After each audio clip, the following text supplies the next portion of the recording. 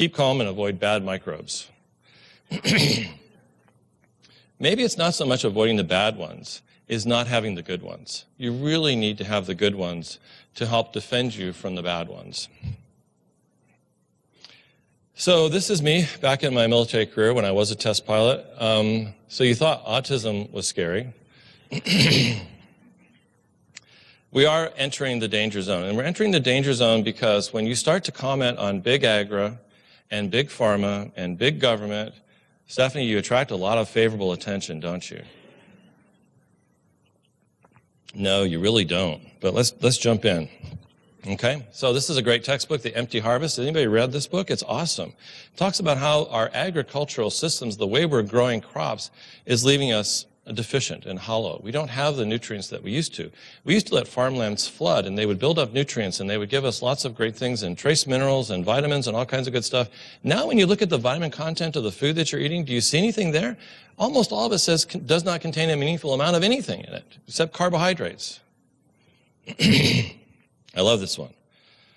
Do you also eat these with the mask on? Do you eat those with the mask on? How are you protecting yourself from that stuff? So Doris Rapp, how many of you have heard Doris Rapp speak before? Good. I mean, this is, of my mentors, Doris is in the top 5 of all time. I love Doris Rapp. She is the queen of environmental disorders. She and I spoke collectively. I've worked with her association. I've helped to fund some of her research. I think she's brilliant, and she's out there, crying, wake up, because you're poisoning yourselves. And this is from her, and I just want to read it to you because this is a great compliment. Special for Dr. Jeff Bradstreet. Bless you for all you've done, are doing, and will do. So this kind of keeps me motivated because she says I've got all this stuff to still do. If we could clone you, I'm not in favor of cloning, if we could clone you with all of your expertise, integrity, and caring, there will be a much better place. With admiration, Doris Rapp. I don't get a lot of compliments. There are more websites out there that say bad things about me. I'm an exorcist. I'm a preacher, a bad preacher apparently. One of those, televangelists or something that, obviously should go to jail. There's so much negative garbage about me. The special master, despite the fact that the child that she was complaining about has said all kinds of bad things in vaccine court about me. You know why? Because the kid was completely cured and went on to become the valedictorian of his high school class. That's why you say bad things about people. So when you do get these kind of compliments, it's just really nice. But we are on target. So 5.2 billion pounds of pesticides worldwide. 40% of them are herbicides.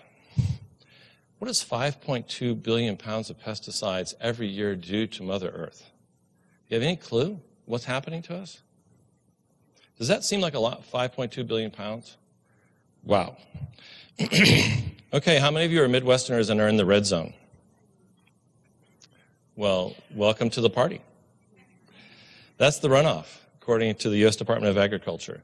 So it really doesn't matter if you think you're organic, because the rain, the dust, the wind around you isn't organic. Environmental chemical exposures and autism spectrum disorders, a review of the epidemiological evidence. There's a whole bunch of evidence, by the way. It falls into immune, endocrine, epigenetic, microbiome, and mitochondrial disorders. They get it. This is a great review. You need this paper because it's talking about all the things. How did the microbiome get screwed up in the first place? It's not just being born C-section and getting antibiotics. It's an ongoing insult on the microbiome from what's happening in the ecosystem and the immune system. So Mother Nature, she's got a pretty tight squeeze from big chemical, big agri, and big pharma. We're not treating her very nicely anymore, and Mother Nature has a dark side. She does kind of get angry and come back and rebel. So this is from current problems in pediatric adolescent health care. I just turned them yellow and pulled them out of the paper. These are not my rewording of it. These are their words. Out of a chemical universe topping 80,000 agents, over 1,000 have laboratory evidence of neurotoxicity, but only a small fraction have been studied in humans during critical windows of development. Wow. Rice. I didn't know they used that much crap on rice. Wow. Poor guy's out there, he's got a respirator on, but do you think it goes through his skin? Yeah. I mean, I'm glad he's got a respirator on, but do you think it's going to affect his ability to have healthy children? Yeah, I do. So you thought you were safe because you didn't live on a farm, you weren't using chemicals in your house, you don't put Roundup on your weeds at your house. I hope you don't, right? You actually pull those suckers out of the ground the old-fashioned way. But this is a great cycle.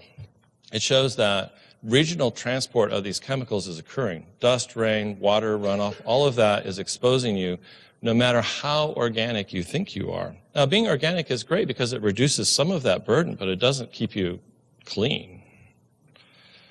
Modern farmers, I covered up who this was actually talking about for my own safety.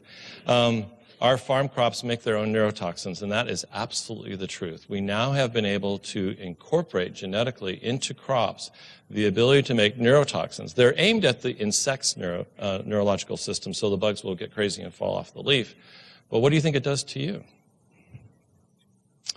Pesticides and autism, this is environmental health perspectives. This is from the CHARGE study, which is the University of California, Davis, who's doing some really great work and isn't afraid to tell the truth. And they're a big institution, and they're Californians, so they can talk about the environment and not get beat up and go to jail. So that's a good thing, okay? They're talking about all the bad stuff that's out there and how it is associated with autism and how they've been able to show its association through the CHARGE study. How close you live to a farm, how close you live to a highway, how close you live to an airport, all affects your risk of autism. Doesn't that look like fun? Don't you want that job?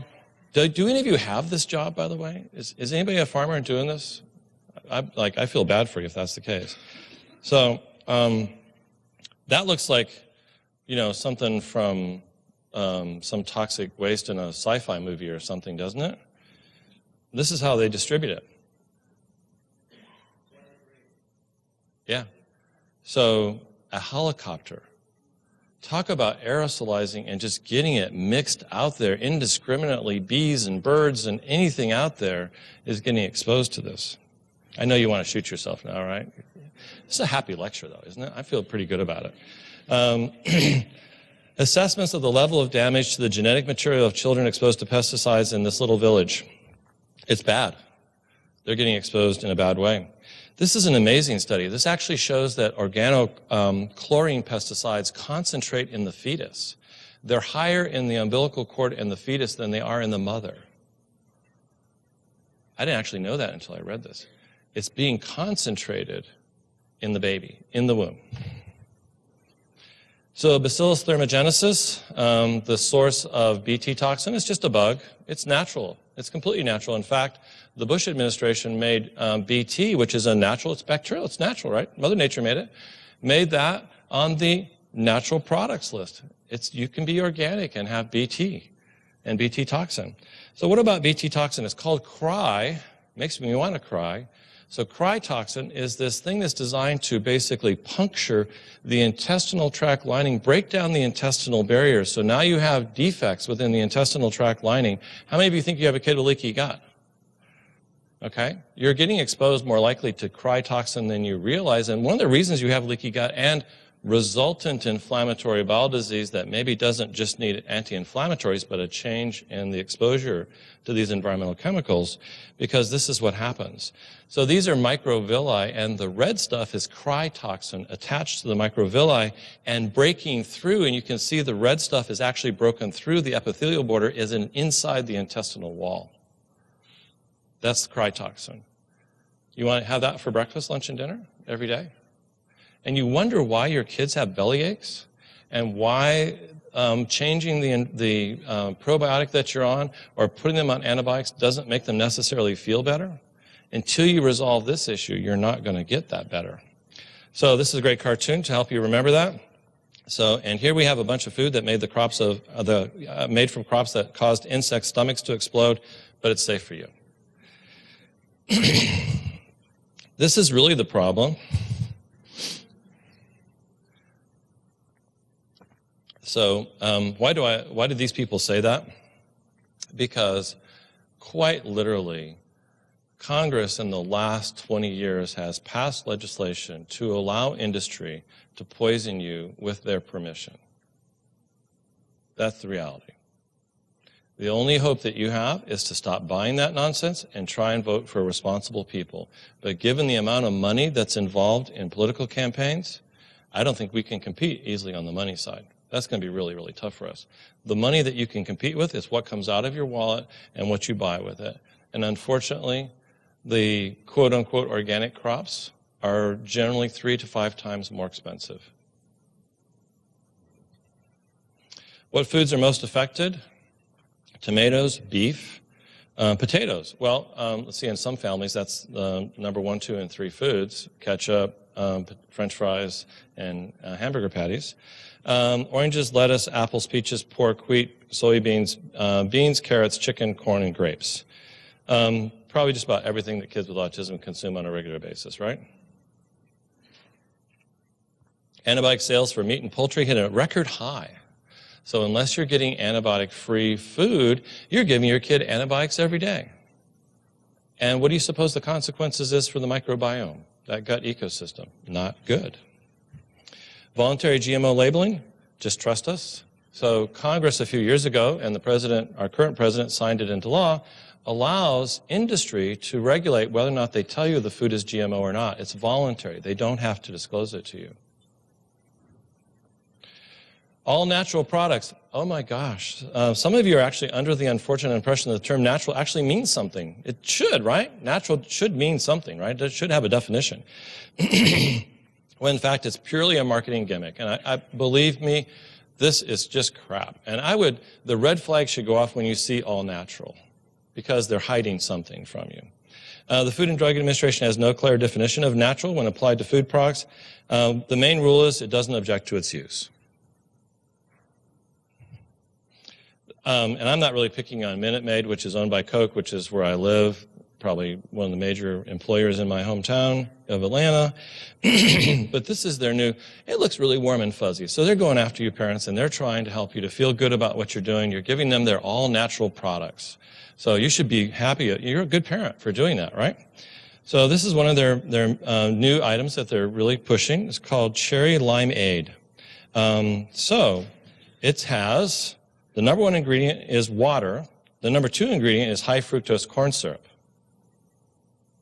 On the entire, and natural flavors, by the way, which is what? What is natural flavors? MSG or something like MSG, right? It's a code word for a flavor enhancing agent that they add in. Natural flavors doesn't mean cherry extract. It doesn't mean blueberry extract. It's actually a code word for some form of flavor enhancing agent. Cystoic acid, glutamate, something like that. All natural. And how many vitamins are there? None. It gives you 34 grams of carbohydrates, and that's it. Nothing else. No vitamins, no vitamin C, no vitamin A, nothing except 34 grams of carbohydrate. There's the all-natural high fructose corn syrup sitting on the railway side before it goes from Archer Daniels out to some beverage manufacturer. Harry Truman said, if you can't convince them, confuse them. So that's a good way to work. So Got Milk, this is a great ad, lots of great people. Superman, Taylor Swift, they're about the same person now. So maybe she's Superwoman. And then the Got Autism campaign that came out from milk. But one of the things that most people don't recognize about milk is how it's homogenized. So how do you get a fat to stay in solution? Fats don't want to be in water. You have to send it through this compressor at very high pressure and get the protein molecules to embed into fat globules. So now you have protein, which needs to be digested by enzymes that can break down amino acid bonds, embedded in a fat. Do you think you can digest that? You're going to absorb the fat globule with some residues of protein in it that's going to have alterations on your immune system, very clearly. So homogenization is of the devil, okay? It should never be allowed. It's a convenience factor, so you don't have to shake up the bottle. That's it. So is milk all bad? Well, the original protein in milk, the casein protein, was actually an A2, but a mutation took place that was A1, and farmers said, hey, these cows make more milk. This is before they studied genes.